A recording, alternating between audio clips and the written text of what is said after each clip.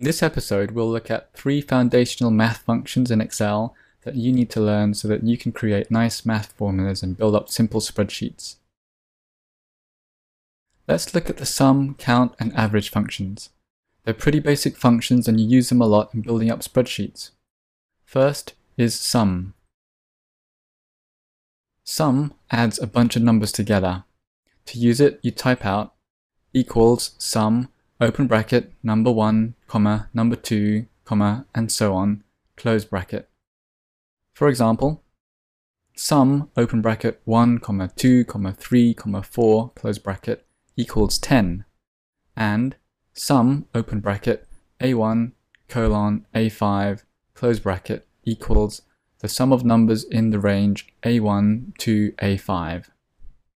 As well as the sum, there is a feature in Excel called AutoSum, which is a bit like magic because it really helps you to make sum fast, and we'll have a look at that soon. Here's a spreadsheet I downloaded from a nice online resource called Vertex 42. I changed it a little bit to show just this simple budget page. The original spreadsheet is a lot more detail and you can download it for free from vertex42.com. Okay, let's zoom in on part of the spreadsheet that looks at income, and we'll see here that there are 12 months of data for salary, dividends, and other income. We want to know what the total is for the year, so we go over to this bit, which is the total column, and we'll use the sum function as we described before. So we'll go equals sum, open bracket, and we'll find this cell, which is B13, do a colon, and we will specify to M13 and close the bracket. Then press enter, and that gives us the total yearly income, 29,100. We're going to do the same now for dividends, so we'll type in equals sum, open bracket, B14, so this time we're on row 14, colon, M14, close bracket, enter. So that gives total dividends of 320. And now we're going to do other income. So that equals the sum, open bracket, B15, colon, M15, close bracket, enter. That gives 500 other income. Now what we're going to do is look at the monthly incomes as well.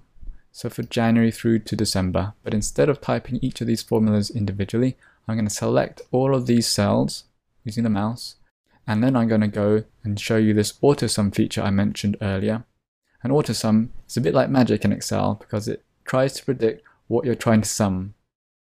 And you can find the AutoSum feature over here in the top right on the home ribbon. I'm using Excel 2010, and in Excel 2010 you can see AutoSum in the home ribbon up here. So I click AutoSum, and what happens is you'll see all of these cells get populated with the sum, the total for the month.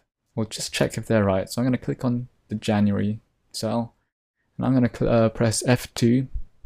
Here's F2, and it shows that it's the sum of B13 to B15, which is right. I'm going to do that again for February. Press F2, and you'll see it says sum of C13 to C15. So the AutoSum feature, that's a very handy magic feature in Excel, and it tries to predict what you're trying to sum. So that was the sum function. Next is count. Count counts the number of cells in a range. To use it, you type out equals count, open bracket, range of cells, or your values. Note that only cells with numbers are counted. For example, count, open bracket, 1, 2, 3, 4, 5, 6, hello, 7, 8, close bracket, equals 8. So the count of that ignores the text value hello. If you want to count blank cells, you'd use count blank instead of count. This counts all the blank cells in your specified range. And if you want to count all cells that aren't blank, you could use count A. This function counts all the cells with values inside them, including text, numbers, and formulas. Back to our spreadsheet. Okay, let's count the number of months in which there is an income figure. So the first row here, we've got salary, and we've got salary, of course, coming in through every single month. So if we do a count, it should come out with 12. Let's do the formula. Formula equals count, open bracket, and B13 colon M13 close bracket. So that will count all of those months and find out how many numerical values are in those months. Press enter, come up with 12. So that's good. I'm now going to count how many times a number appears in the next row. So I'll go equals count, open bracket, B14 colon M14 close bracket, enter, and that comes up with 2. So there were 2 months in which there were dividends. Finally, let's do that with other income. We'll go equals count, open brackets, B15 colon M15 close bracket, enter. And that shows that there were 5 months in which there was an income figure for other income. Just to show you what the count blank function does, which I mentioned earlier, count blank counts a number of blank cells. So in this case, if I go equals count blank, open bracket, B13 to M13 close bracket, it should come up with 0. And I'll copy that down with Control D. Control D copies down from the cell above. So you'll see these 2 add up to 12, these 2 add up to 12, and these 2 add up to 12, which is good. Right, so what if we wanted to count cells that don't just have numbers? Let's say we wanted to have a look down here. How many of these expense types do we have? Of course, you could go and individually count them, which is rent, utilities, internet, groceries, eating out, etc., etc., etc., etc. So there's 10 of these. But if we wanted a function to do that, we could try the count function, see what that does. So we'll go count A19 colon A28 close bracket. That comes out with 0. That's because count only counts numbers. It's the count A function that you want to use if you're counting anything that's not just numbers but text and formulas as well. So we'll try that.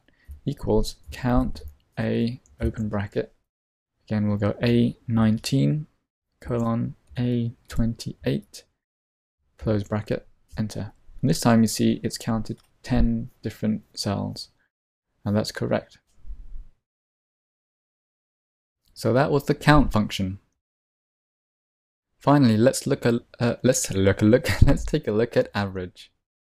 The average function takes the average of your given set of numbers, but it ignores blank cells, and we'll see what this means a bit later in our example spreadsheet.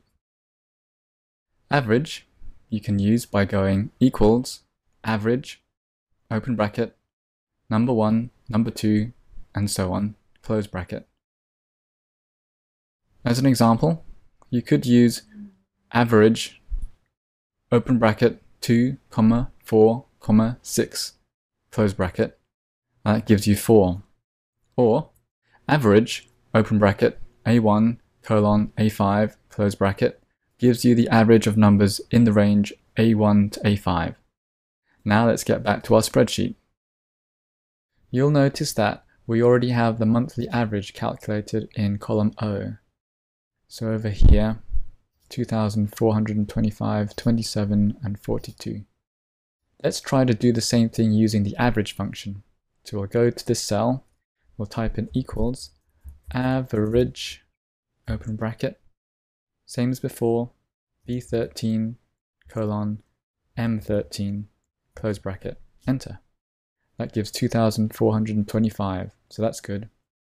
I'm going to copy that formula down here and here. Hang on a moment. Do you see what I see? We've got a different number in the average column. So why is that? Well, the average formula ignores blank cells. So it pretends that cells which are blank don't have a 0 in them. But the formula in this cell takes into account blank cells. Because if there's a blank cell, it counts that as 0. So that's something you've got to watch out for when you use the average function. Just to show you how to correct this, if I've got the average of cells B14 to M14, and I want this to actually work as a monthly average for the year, then I've got to go in and fill out, or wherever it's blank, I've got to fill out a 0. So I'll do this quickly by selecting that range, go special, clicking there. I'm going to do blanks, go OK. Now I'm going to type in a 0, Control Enter. That fills in zeros everywhere I've selected. And so you'll see the average comes out right if I've got a 0 everywhere that there isn't any income. But if I don't have a 0, then the average looks wrong. Just be aware of that. Okay, one last quick little tip on how you can do a quick sum or a quick count or a quick average. If you select a bunch of cells like this, you can head down to the status bar here, and you'll see that there's an average, a count, and a sum. You can choose to customize this by right-clicking, and I'll show you the options you can use to customize. You can do an average, you can do a count, numerical count, minimum, maximum, sum. So a very handy way to do a quick average, a quick count, or a quick sum in Excel. If you're keen to learn Excel formulas fast, I recommend you check out an ebook from Excel expert Chandu. It's called Excel Formula 1, and you can read more about it on launchexcel.com/Formula 1.